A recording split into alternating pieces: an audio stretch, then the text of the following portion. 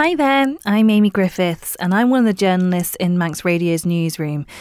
And granting a variation to Crogga's licence to drill for oil in Manx waters would go against the will of Tynwald, according to the Isle of Man Green Party.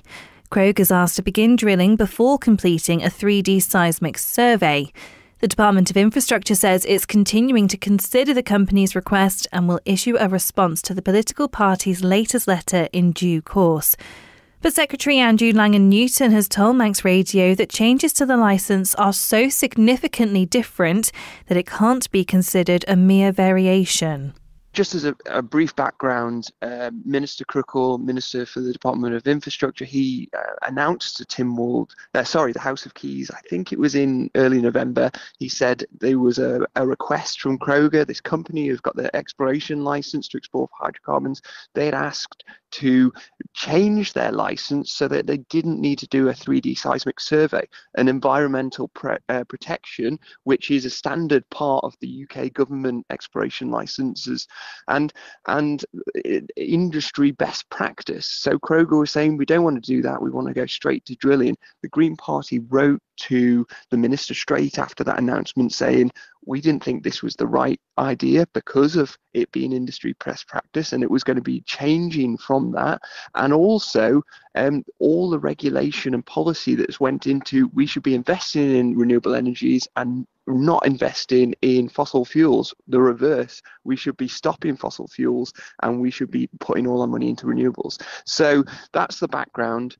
The minister's written back to us saying he disagrees and actually doesn't think the climate change policy stops the hydrocarbon extraction or the change in variation of the licence. We've written back to him now this week, and you can find a copy of the letter at greenparty.im saying, hold on, we think this change, contrary to industry best practice, is so significant a variation to the licence that it's actually rescinding the original licence and issuing a new licence to Crogga, which would allow them to proceed straight to drilling, which we think is absolutely unacceptable.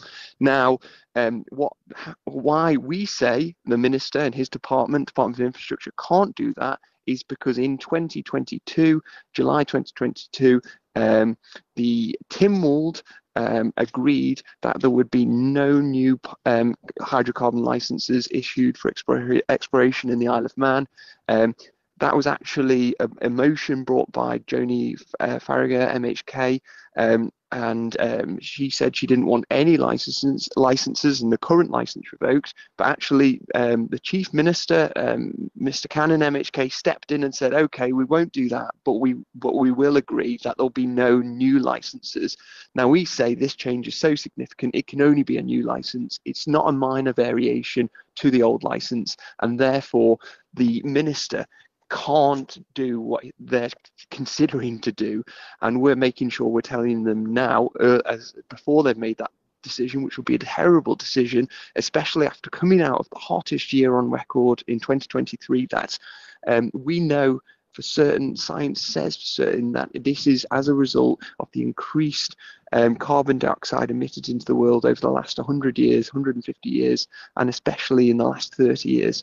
And so, just to be clear, we're asking the Minister to say, no, we won't vary the licence, we won't amend the licence to allow Crogga to go straight to drilling, and that's what we're saying the Minister is bound to do. I suppose the argument that's often put out there is that, of course, waves are being made to try and get to a reliance more on renewable energy, and of course that is the target. But there has to be a transition period, and presumably would it not be better to be, and in some ways greener, to be using gas that is drilled locally rather than bringing it in from the Middle East, from Russia, wherever it's coming from? I mean, do you hear some of the points within that argument? Well, I guess there's two key points there. It's like, what does the science say? And Jean-Jacques Rousseau, writing centuries ago, said nature never deceives us. It's we who deceive ourselves. We should be making our decisions about the science, and the science is so clear, and we've known that since before Rio in 1982 or the early 90s. And now we've got the Paris Agreement and that statement that the Isle of Man government has signed up to about not not exceeding 1.5 degrees of warming. And the IPCC are now saying, amongst other bodies like the International Energy Agency, saying as part of that, to achieve the goal of the Paris Agreement, if we're realistic, if we're serious about achieving that goal of not exceeding 1.5 degrees of warming after pre-industrial levels, then there can be no new fossil fuel exploration infrastructure. So actually, the decision to proceed with new fossil fuel infrastructure in the Isle of Man is contrary to what the IPCC, the IEA, the UN are saying, and it's contrary, therefore, to the Paris Agreement. That's point 1 decision making around science. Point number 2 is about, well, Crogga, a private company. They take gas out of the ground. Who do they sell it to? There's no guarantee that they'll sell it to the Manx utilities to burn in Paul Rose and generate electricity in the Isle of Man.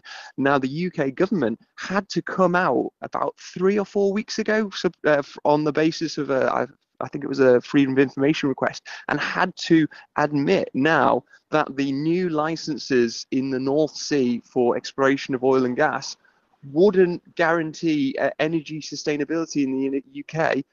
Because those companies who got the licenses, who got the oil, got the gas, could just sell it on the global marketplace, sell it to the highest bidder. No guarantee it's going to give energy sustainability to the Isle of Man. However, wind turbines in the Isle of Man, solar panels in the Isle of Man, hydro schemes like we've got already, and wave technology are also, they are going to guarantee energy sustainability in the Isle of Man and energy independence, and that's what we should be investing in. So what exactly are you calling on the Department of Infrastructure and the wider government to do now? So at this point in time, we've written to the Minister for the Department of Infrastructure yesterday, the 6th of February, with a letter that can be found on greenparty.im. It's just a 2-page letter. And at the end of that, we asked the Minister to confirm that in view of the points we're putting forward, which is that Tynwald resolved in 2022 not to allow any more new licenses. The fact that this is clearly can only be described as a new license, given that it's significant change to the current license, that the Minister confirms to the Green Party that there won't be a variation to the current license. Thank you for making it to the end of the Little Manx Radio newscast. You are obviously someone with exquisite taste. May I politely suggest you might want to subscribe to this and a wide range of Manx Radio podcasts at your favourite podcast provider, so our best bits will magically appear on your smartphone. Thank you.